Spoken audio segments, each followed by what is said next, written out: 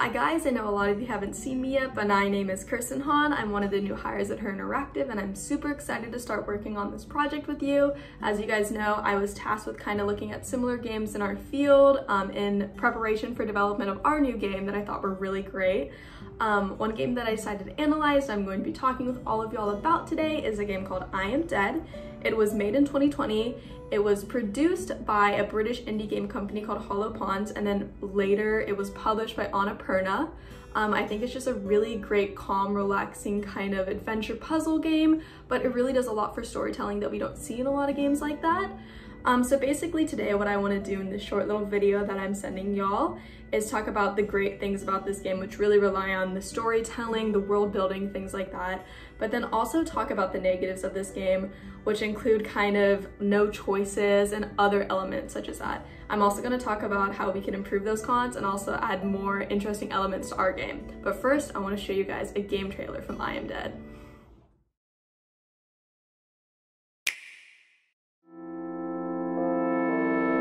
Oh, hello there. I'm Maurice Lupton. I was the curator in this museum on the beautiful island of Shelmerston. And let's get this out of the way right now. I am dead. But it's not a big deal. Oh, hello, Sparky. Hello, Maurice. Are you showing them your ghostly powers? Oh, yes. One thing about being dead, I can do some new things. We're using Maurice's trick to track down some other ghosts here on Shelmerston. Right now, we're looking for Ogden Beckett by finding his treasured possessions. Oh, this must be his ship in a bottle. Ah, here's the cue for the toast. Oh, the fish folk love toast. Come on, Maurice. Let's go visit the lighthouse.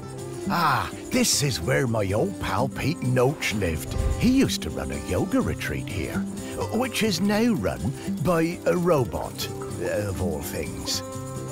Ah, here's Pete's grapefruit tree. Oh, it's lovely inside this, isn't it? Maurice, we need to find the ghosts. Otherwise the volcano will destroy the island. Sparky, I didn't want to worry them about the volcano. If we keep looking inside these lovely objects, we'll find the ghosts and save Shelmerston.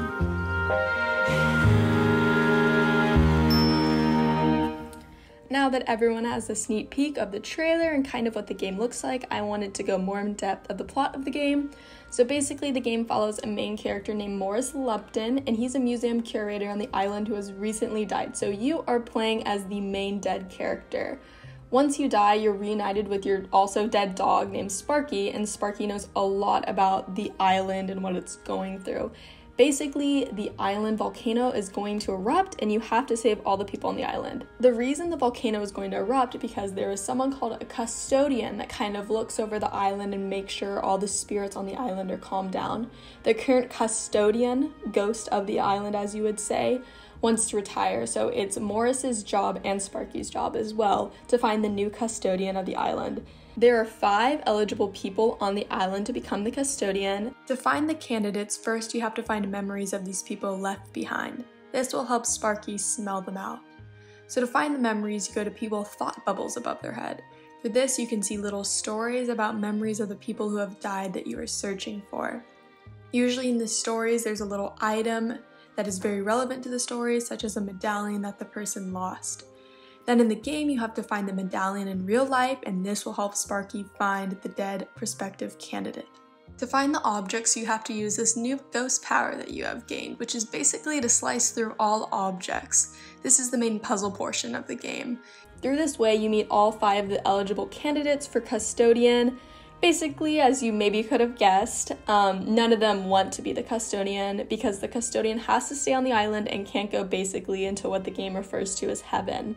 After all 5 candidates for custodian say no, Maurice and Sparky decide to take a last-ditch effort and talk to the current custodian, whose name is Aggie. This is a little bit harder, however, since she is not a human that has been alive recently. She was actually alive during the Bronze Ages. To find her memories, Morris and Sparky actually go back to the town's museum, which is the museum that Morris owned when he was alive. In the museum is the actual body of Aggie, who also contains memories from her time period. After you unlock all of Aggie's memories, she comes alive as a person where she gets to talk to Morris and Sparky. The last scenes of the game are Aggie, Morris, and Sparky walking around a beautiful beach on the island and basically talking about what heaven is. It's a very vague ending. It kind of insinuates that they're going to let nature take its role and that the island volcano is going to erupt. The beach could symbolize heaven, but overall it ends on a very vague tone. Okay, now that we have a little idea of what the game plot structure is, I'd like to talk about a couple of the pros and really great aspects of this game. My first biggest pro of this game is that the characters are super interesting and multifaceted. You really get to explore these complex characters throughout finding their memories and unlocking them in each game style. Mainly this is done through the 5 custodians and also Aggie. So these are the characters that you really get to explore their background. One example of this is Greg Litherland. He is one of the eligible custodians that you have to go through. Basically, he owned a little RV park along the island. Throughout all the memories and stories you hear about him when he was alive, you basically find out that he was an avid bird watcher and he loved owls. He also was kind of misunderstood and kind of known as an annoying rule-following freak, so there's a lot of funny stories about that. You also find out that he loves photography. He loved this silly little racing game that they played on the island. So just him is one example. There's many other characters explored in the game, but I think what this game does so well is that it explores many characters and they're not one-dimensional. So they really take a lot of effort into writing the stories of these characters. Another aspect of this game that I think is amazing is that it has great world building. There's a lot of stories that are intertwined, not just of the characters, but of all the places. The culling of the Morlos, this is kind of a seal type animal that they used to kill in a kind of big celebration, and a lot of the characters make a rally so this celebration ends and they more respect wildlife.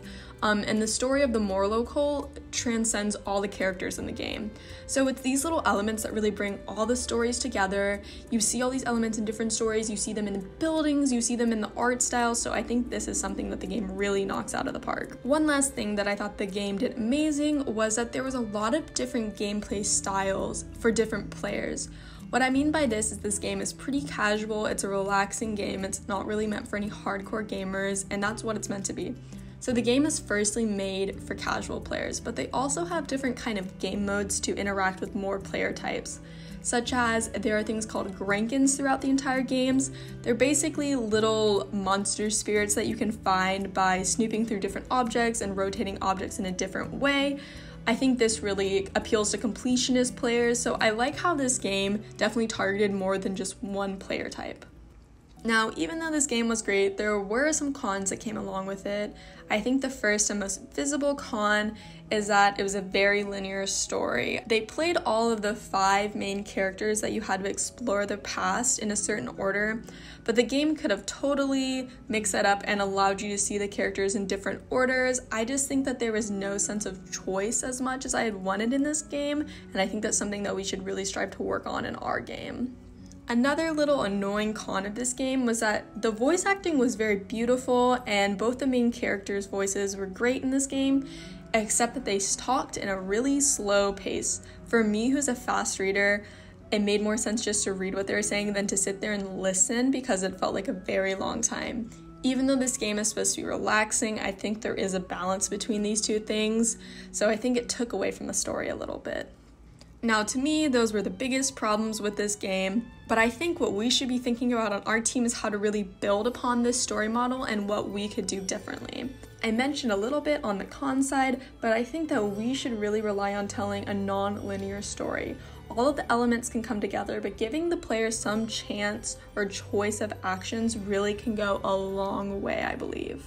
Also, to reference to the voice acting again, I think we can definitely make it more quick-paced, especially for readers who don't want to sit there and listen to an audiobook for the entire game. Some different points I'd like to point out. So the entire puzzle function of this game kind of relies around cutting through objects, seeing their insides, and finding the objects within them.